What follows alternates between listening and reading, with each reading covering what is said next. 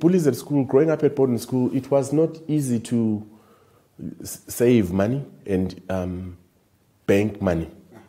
Those days, most of the economy or most of the society wasn't banked.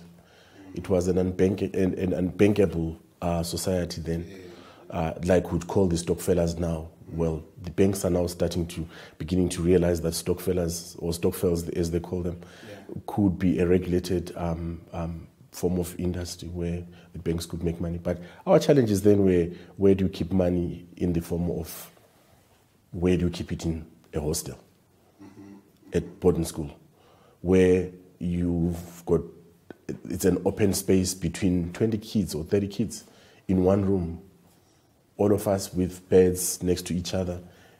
Other than in your trunk, where would you keep the money?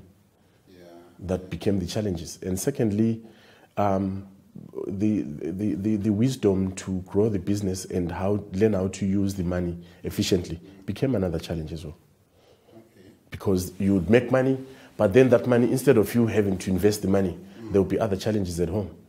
You then need to take that money, which is your stock money, and then buy bread. Some of it, use it yourself to survive, commute, go to the library, buy books, and some of it, spend it on your own pleasure. Your T-shirt there, your techies there, those kind of things, yeah. Yes, other businesses they came to light. It became very successful, but then the school began to have problems with us because we're making money.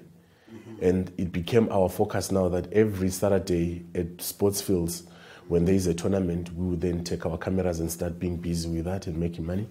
Then school began to regulate that. And then that's how the business suffered and subsided. And then with that became the challenges of how do I resuscitate it now.